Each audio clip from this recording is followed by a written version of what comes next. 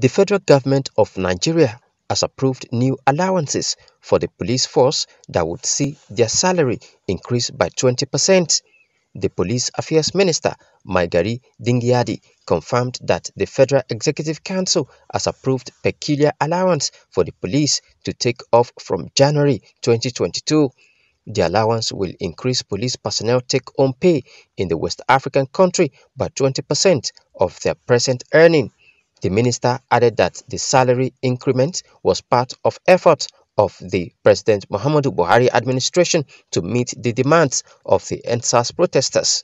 Apart from salary increment, the Federal Executive Council meeting presided by President Muhammadu Buhari at the Presidential Villa, Abuja, Nigeria's capital, also approved the review of police duty tour allowance to 6% and the release of 1.2 billion naira for the payment of uninsured benefits.